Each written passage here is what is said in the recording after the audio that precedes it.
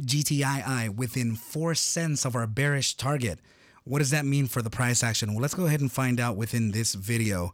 What is up, you guys? Thank you so much for stopping by once again. This is ARCa coming at you with a GTii technicals, raw price action, and statistical threat of analysis. Before we get started, please make sure to subscribe to the channel, like the video, share the video with a friend so that you and them could consider joining the trading community called ARCa in Discord.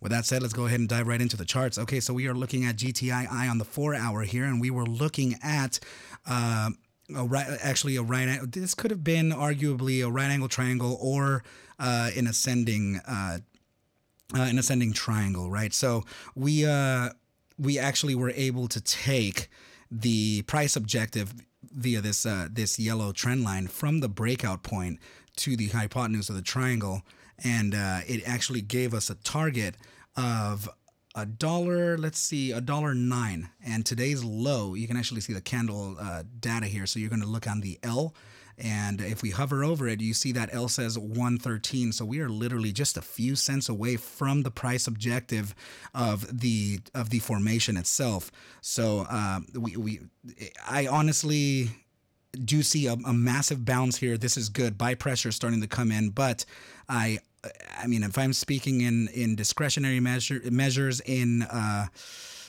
maybe some candle analysis here, this could just be a short-term dead cat bounce so that we can be able to fulfill not only the $1.09, but in the following chart, you'll see what I mean.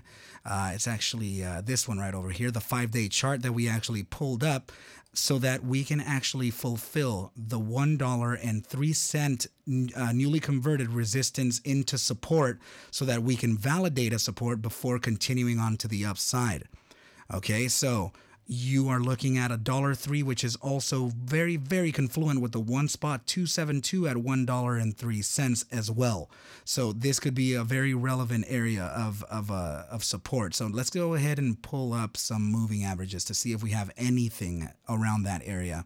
So okay, so there is a range between the 200-day moving average and the $1.03 level of the one spot 272 Fibonacci ratio. So this is our support range right in here. There is a potential to where we can actually wick down to the 200-day moving average, using it as support, thus reclaiming the outside of this, and then confirming the newly validating our newly converted resistance into then support of the descending channel. So the reason why I'm saying that there is the strong likelihood that we can confirm this before continuing on to the upside is because of this. I talk about the golden rule of 3 very often. So let's see. We have test number 1, 2, 3, followed by a capitulation event, and a true breakout of test 4. If you've noticed, none of these candles have come back to test our newly converted resistance and support, which is something that I've been saying from like all the way up here. Okay, so in technical terms, we do have to do that. We have to come back here, and I mean, it doesn't always happen like it's a law. It's a rule, but rules get broken, right? So there is a likelihood that we can actually come back and test this before continuing on to the upside. Let's look at the statistical metrics now. This is volatility. New viewers, new listeners, this is volatility you're looking at, represented by this indicator BBWP. Volatility is direction neutral.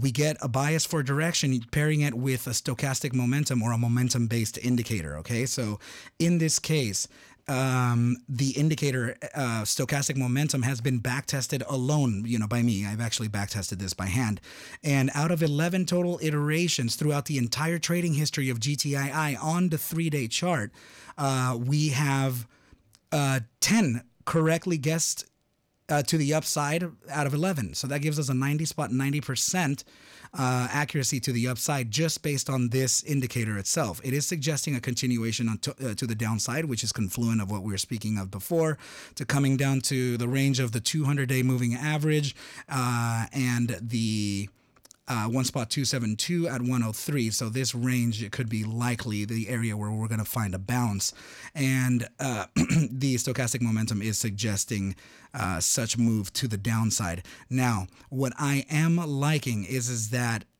the criteria that I actually did for backtesting the volatility versus momentum profile is anytime that we have expanded into extreme levels, which I consider to be the 90 percentile or anything beyond this red trend line here, I've taken note of the iteration's upside thrust, the duration of the iteration, and the amount of times that volatility versus momentum have guessed the asset's direction to the upside correctly versus incorrectly. Okay, so in that backtest, we actually did come up with a very interesting metric in which it could be in play, actually, and I will explain how. Out of 11 total iterations, the BBWP volatility versus momentum have guessed the upside 7 times out of the 11 times, giving us an average upside accuracy of 68.63% with an average upside thrust of a massive 3,200% to the upside over the span of just over a month. This is proof of work. Okay, so the way that I'm seeing that this is now can be validated is the fact that we can continue our path to the way down, thus testing the range that we're talking about right back here. This one, the range right here. So by that time, we can actually be again into fully expansive critical volatility levels. And this could be actually down at the oversold percentile. We actually can use terminology like that because it's very similar to an RSI. So we can literally make the ascent into critical volatility and make the descent here into oversold percentile, thus correcting to the upside and then starting a move of a contraction phase to the downside versus momentum suggesting upside. In that criteria, if it meets that criteria, we can actually apply this massive move to the upside, which could be very much in confluence or in accordance with the amount of selling that there has been. This can only load a stronger move to the upside. Okay, so which makes me feel that probably someone somewhere knows something about GTii that's going to propel this thing to the upside. I'm not following fundamentals in this whatsoever. So I am a systematic short-term based trader.